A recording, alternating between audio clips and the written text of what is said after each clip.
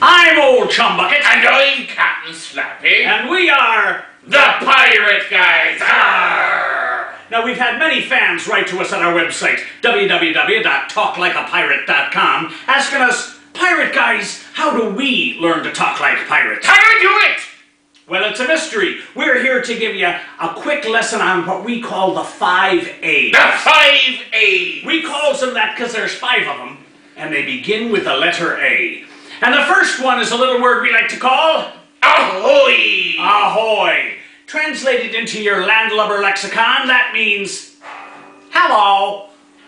The second one, Avast. Avast. Avast means stand and give attention. You might use it when you're sitting in a bar, as we often do, and you see a beautiful, well-endowed woman walk in, and you might say, Avast, get a load of the bowsprit on that proud beauty. Both of them. Arr. Avast.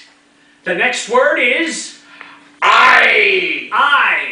I translates as, yes, I agree most heartily with everything you just said or did.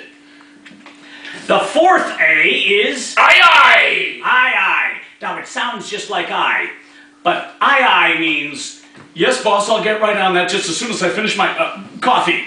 There's 2 of them. Aye.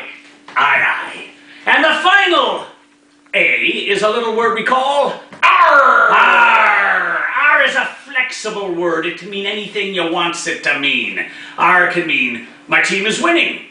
It can mean my team is losing. It can mean I'm enjoying this beverage. I would like a muffin.